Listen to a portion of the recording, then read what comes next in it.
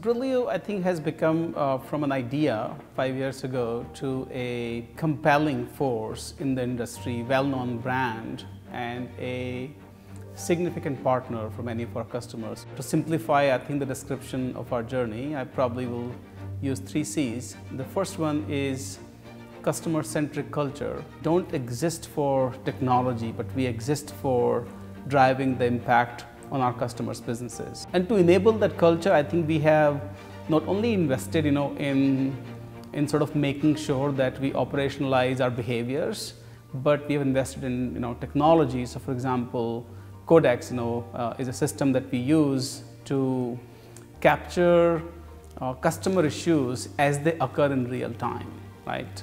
We use AI to decipher if there are issues that are developing in projects and develop a very fast response system around that. The second C is capability, and these 4 superpowers are transforming the opportunity for the enterprise, and all of our capabilities have to be around these. And the last C is sort of really around credibility at scale.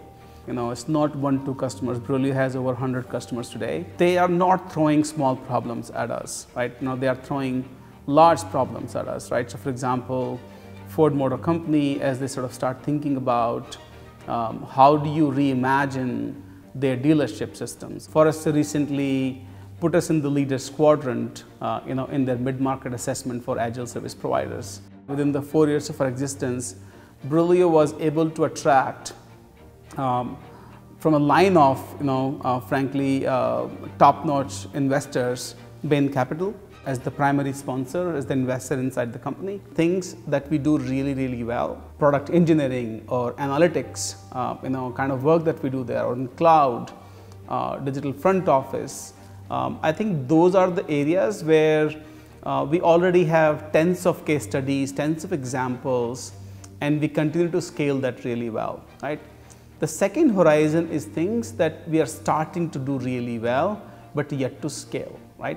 So like artificial intelligence, right? This is where, we have significant amount of capability, we have done a bunch of work, but now we want to scale, to hundreds of millions of dollars of business, right?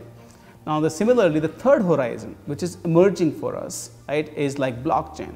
So, in case of blockchain, I think we are still working with our customers in defining some use cases, in driving the impact, looking at the value engineering, etc., etc. We are born digital. We know nothing else. So we brought the technology and coupled that with our design thinking capability to sort of start thinking about new journeys for our customers, and therefore new products are developed like that. So therefore, our people are trained in driving that impact for our customers only. And what it does, it brings a fresh capability at speed, for our customers. They actually can sense that our people are able to understand their problems better, are able to respond better.